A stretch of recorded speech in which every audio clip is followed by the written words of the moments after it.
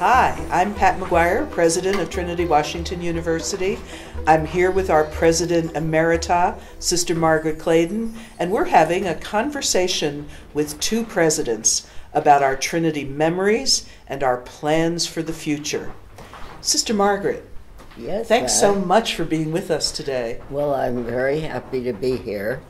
You're having a big reunion this year. Oh, I am. I'm looking forward to it. I can't believe I've been out 70 years. Well, what was it like then? What brought you to Trinity in the first place? The compulsion of my mother and father. I wanted to go to Wellesley and Smith.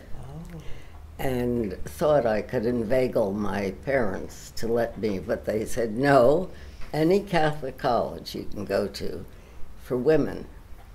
So my mother said, well, there's only one, and that's you should go to, and that's Trinity. Had you heard of Trinity before? I hadn't, but my mother knew many Trinity alumni, and she was always very impressed with them and thought that was must be a great college. So that's where she thought I should end up, which I did. So you arrived, it was what, the fall of 1941? Fall of 1941. I went down and saw my senator, Senator Wagner, the senior Wagner, and asked for a pass to Congress. And so I put down Margaret Claydon and party. And I was so glad I did that because in December, Pearl Harbor happened. Oh. I wanted to go down to Congress to see war declared. So I assembled my little party and we all descended on Congress. Yesterday, December 7th, 1941, a date which will live in infamy. So I heard war declared in Congress against Japan, and it was an exciting time. Who was in your party? Was it other students? Other students, yeah, my best friends, Mary Dowling Daly, Betty Moran, people you knew, I mean, we were your elders. But isn't that exciting? Oh, it was you were there? Very exciting. Yeah. So my whole 4 years at Trinity were the war years. What was that like? Well, it was running down to Union Station almost every minute to wave goodbye to brothers, friends, and seeing them go and wondering whether they'd ever come back. Mm-hmm. I was asked to be what they called defense chairman. Oh. So we sold bonds. Really? We worked like we shined shoes. It sounds silly. We sold candy, we did everything. And with the money, we would buy bonds. And one of my greatest pleasures was when I was president, I saw those bonds coming to fruition and could admit students on scholarships on those bonds that I had helped to, do as a student. I never heard that. That's wonderful. It was really exciting. That is a remarkable story. Mm-hmm. Did you know any of the soldiers who went off to war? Oh yeah, I knew a lot of them. Yeah. And of course, my brother went off to war. He was in the Naval Air Corps. Yeah. So it was sad. Yeah. And as I say, you couldn't help wondering, will we ever see one another again? Right. Mm-hmm. So today, as we're talking, is VE Day. I know it. May 8th, it's the 70th anniversary of the great day. And it was a day when I was taking comprehensives. You were? In 45, May 8th, the whole senior class went to O'Connor, and each department distributed their comps. And then in the middle of our taking our comprehensives, all of a sudden the whistles blew and the bells started to ring. We all looked up at one another and smiled and knew that it was over, and except for Japan. But the war in Europe was over. And then we went back to our comprehensive. Oh, they didn't just end your exam then. No. But No. you did rather well. Was that an English comp that you were taking? Yes. And you did okay, I think. I passed. You passed. Did the end of the war change anything at Trinity? Well, of course, I left as, I graduated in May of 45. But I know when my sister was here, it was, I think it was a much different, a much more carefree, happy time. More tea dances and dates with Georgetown and Catholic and everything, whereas by our senior year, there were no men that were not 4F around. Oh, dear. Yeah. So after you graduated, you entered the Sisters of Notre Dame. Can you tell us a little bit about that? I waited a while, at least until the following February. And, I had no idea what I was getting into. And I remember entering, and Anne Gormley had entered before me. Your classmate. 6 months, my classmate. And she was, the first day I was there, we were walking through this cloister, and I started to talk. She said, "We don't talk." I said, "You mean you don't talk here?" She said, "We don't talk until it's recreation time," and it's not recreation time. I thought, oh my gosh, didn't know I was getting into this. So that was kind of a shock.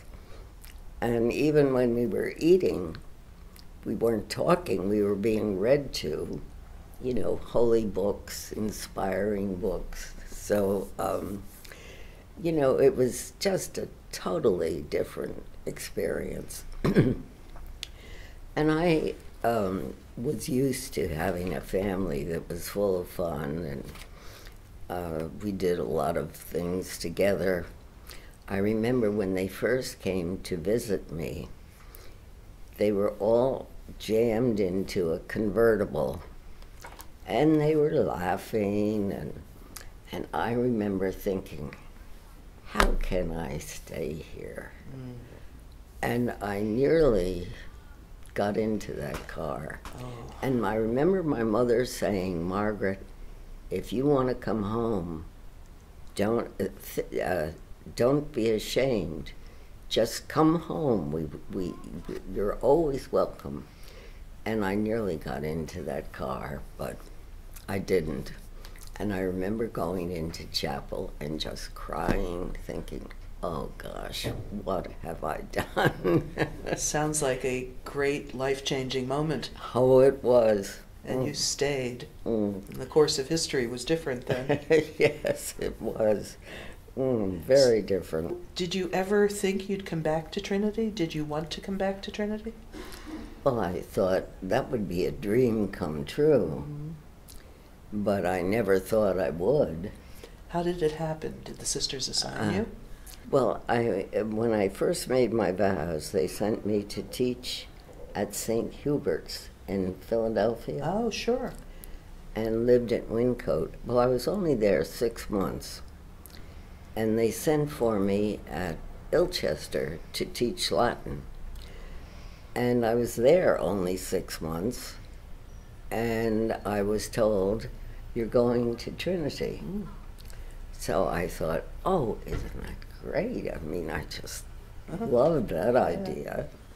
And then, of course, they sent me to get my PhD at Catholic and teach English. I was the young sister in the English department. You were the youngest in the English department. Mm-hmm. And I then think probably the youngest in our community. to be here at Trinity. Yeah. Yeah. Mm-hmm. Yeah. And then you taught for a year or two and became the youngest president. Quite a star. I taught for about 5 or 6 years. Then I was sent to Scotland to teach, just to get an example of abroad. Mm-hmm. And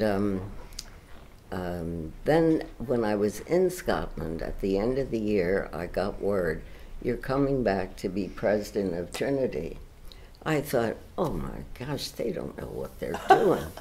And they didn't ask you, they just told you? Yes. And those were the days. So I immediately wrote to the provincial and said, you've got the wrong person. The person who should be president is Sister Joan Bland. She'll get a lot of money for the college and she'll be good. Well, I got a word back, you're coming back to be president. Oh my goodness. So that was it. I was like, no experience. I was still in my 20s. And luckily, Sister Columba was vice president. Oh, and yes. She just helped me and stood by me and would tell me, no, you can't do that, or oh, that would be good to do, or why don't you, or... Sister Columba, she was a great mentor to you. Oh, she was, and she was a great friend. Yeah. What were some of the most important things you learned from her? First of all, I think I learned how important it was to be loyal to your friends and to your ideals and principles. Mm-hmm. I mean, she was fiercely loyal in everything, and especially to Trinity. Mm-hmm. I learned that it was important to speak out if you had different ideas from someone else. And I think I learned also that you could be really tough, but you could be really very loving and affectionate if you need to be, She taught you well, Sister Margaret. She was a great friend. She was a remarkable woman, truly. She was. So when you started as president, it was just at the beginning of the 1960s, and all of a sudden the baby boomers started coming. Right. And they changed a lot, didn't they? Oh, that was an exciting time, and we got the land across the street for expansion, 24 acres. We built Coverley and Kirby. And then we started the library, built the library. So it was a really exciting time. Then the men's colleges went co-ed. And that, our enrollment started to go like that. So in 1970, we had built up this faculty to take care of this booming enrollment. Well, I had to start giving terminal contracts, which got all the students mad, all the faculty mad, even though they could see the enrollment was going down. So I had like a little revolt on my hands in 1970, 71. By the time you came here as a student in you came in 1970, fall. Yeah, we were just getting over that kind of revolt. So except my class wanted to continue the revolt, if you remember. It wasn't bad, though.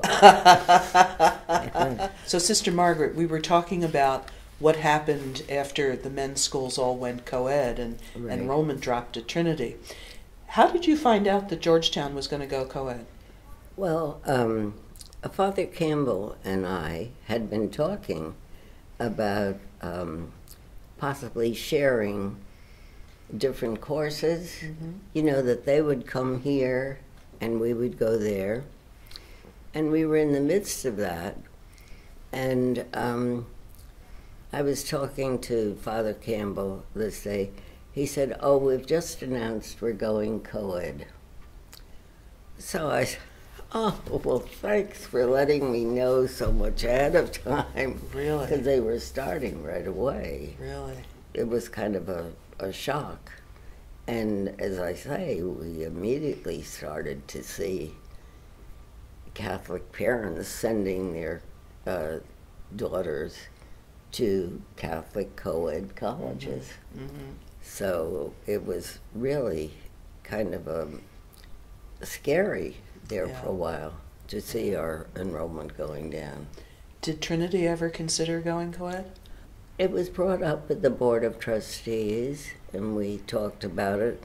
I held out and said, well, there are a lot of co-ed institutions. Catholic's co-ed now, Georgetown's co-ed. I think our hope is staying unique and being a women's college. So we held out for that. And even though, as I say, there were some scary moments, it did pick up and people did, you know, come. Right, right. So during those days, even when coeducation was going on, you had to deal with the effects of the Second Vatican Council and how the church changed and Catholic colleges were changing. I was sent, we had what was called a general chapter, and I was one of the delegates to this general chapter in Rome, where we had to look at every facet of our rule and our lifestyle and to see if we needed to change to be more contemporary. So that's when we, you know, we did away with the habit. People could be in contemporary dress. There were a lot of changes in our lifestyle. We could finally go home for a visit. We couldn't before. So that that was, a lot of good things happened as a result of that chapter. But I remember the first time that I appeared in contemporary dress. And I remember walking down the marble corridor, and the students would, you know, they'd nod, and then I'd say, "Good morning," and they'd do a double take, and they'd say, "Sister Margaret?" And one student came up to me and said, "For the first time I realized you could be my mother." I thought to myself, thank God I'm not. Did you have a coming out party for the sisters? Well, believe it or not, people, some people wanted to stay in a more subdued habit. We had people tried on black knit suits and other kinds of suits, and you know, so that we were very, very conservative in what we, you know, first started to do. But then people got their own style and, you know, did their own thing. Yeah. So while the sisters were changing, the Catholic colleges were also changing. And there was a meeting of Catholic college presidents out at Land O'Lakes to declare their independence from church rule. And then there was a meeting in Rome with Catholic college presidents, and you went to that meeting, didn't you? Yeah, I was the only woman. And I think I've told you this story. When it came time to use the bathroom, there was no bathroom for women. In the Vatican? No, we were in this big Vatican hall. So I had to go up to this pompous little Monsignor and say, is there a bathroom that I could use? Oh, just a minute.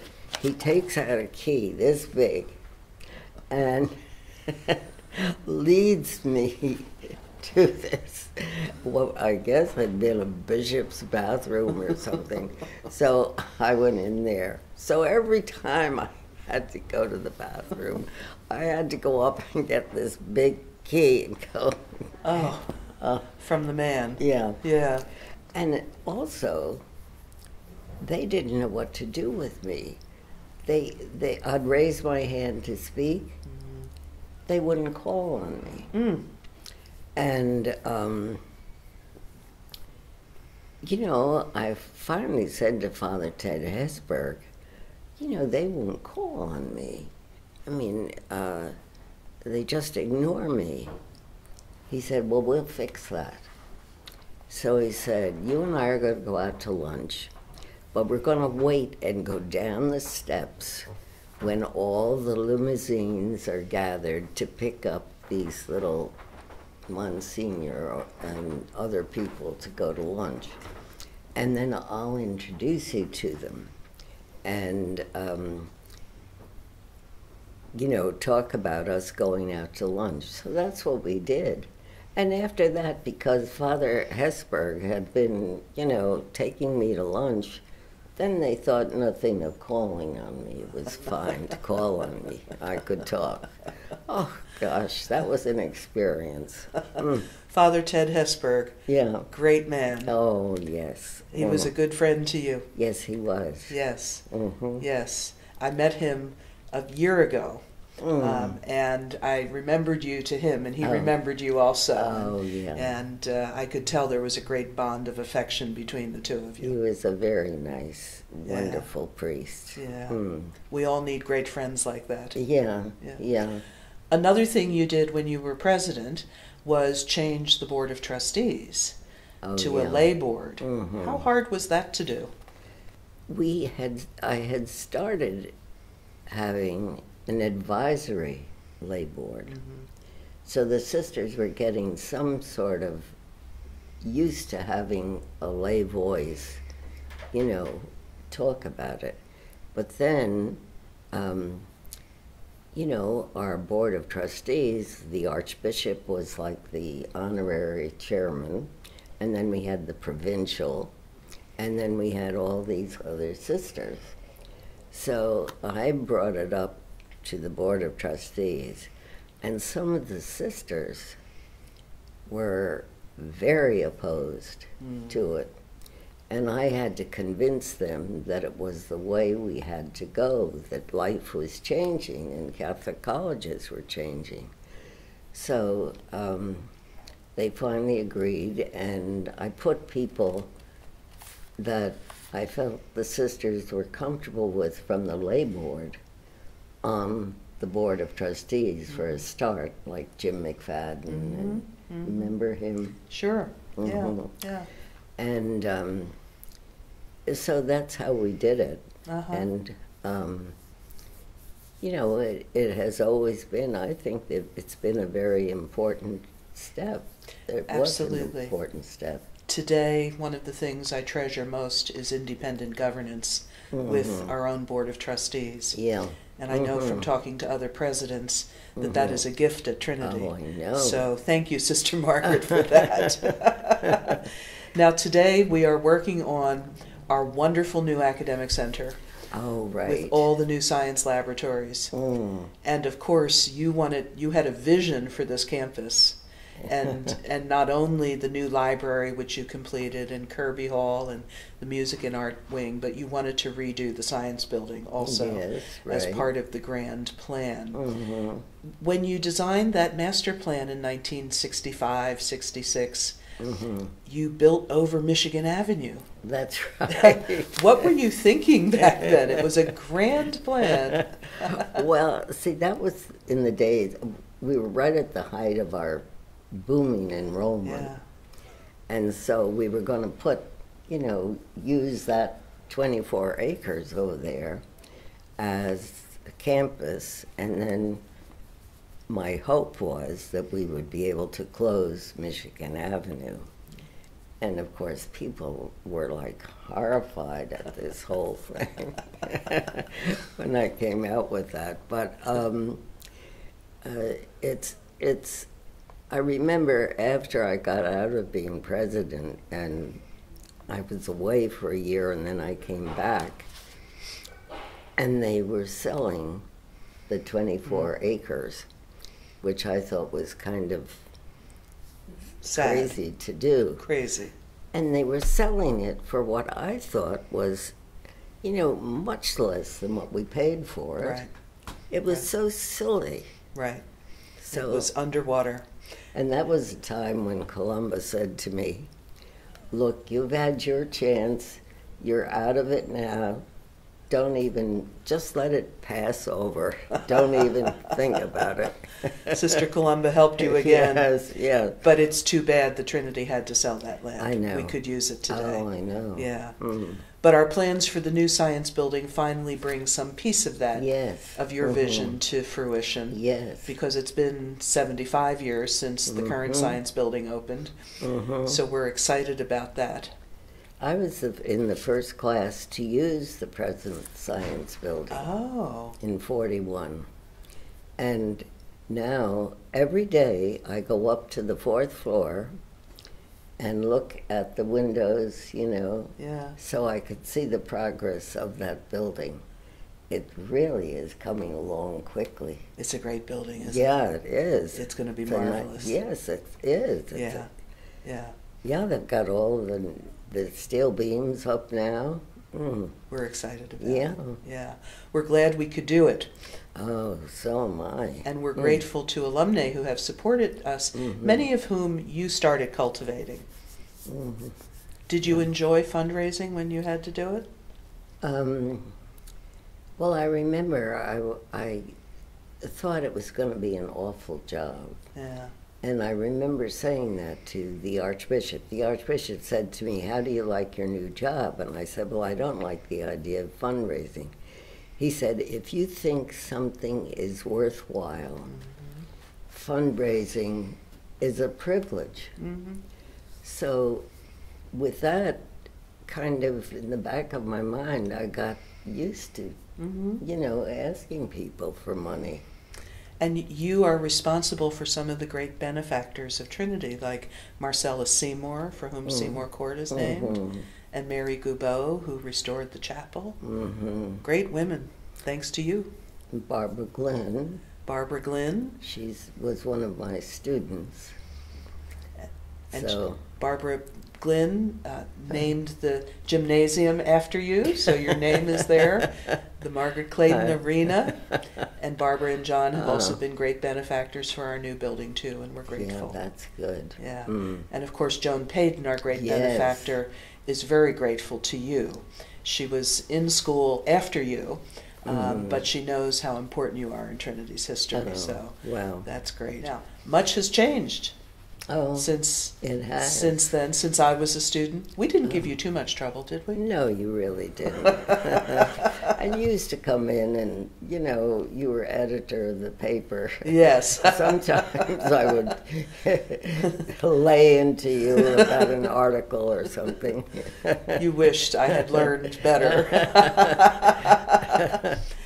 But as you've seen the changes come over Trinity, what do you think about our future now and how all of this is going? Well, I think our mission has remained unchanged. I mean, we're reaching out to women who may not have had an opportunity for a good education with a focus on them. They're important. And just as those first women who came to Trinity in 1900, I mean, those women needed a place where they could get a good, solid Catholic education, liberal arts education, and these people today need the same thing. So I think it's great to see how the students develop from their freshman year to senior year, and some of these women who have been the first in their family to go to college go out and get these wonderful positions. Right. It's very inspiring to me. We've had a great deal of success. We really and have. even more is coming. I just learned today that one of our students has received a graduate fellowship at American University in chemistry. Oh, great. And another one is going to be doing undergraduate research this summer at Harvard. I know, and that's others wonderful. are going to Hopkins and Baylor. In fact, the success of our students is a tribute to the success of our faculty also. That's true. And our faculty today are very dedicated, but they wouldn't be able to do that if you hadn't had the vision when you were president. Well, Yeah. well, you've got the vision. Oh, I don't. I'm just carrying on what I learned from my president. So, Sister Margaret, one of the topics in the news today is the closing of Sweetbriar College, which is very sad for those women and for their history and tradition. I get asked a lot about how that happened at Sweetbriar and would it have happened at Trinity, and I said, well, it could have happened to us, but we had great leadership in the past with you, and we've persisted through. But what do you think it might mean for the future of women's colleges and for Trinity? Well, I do think that, Sweetbriar was in a rural place.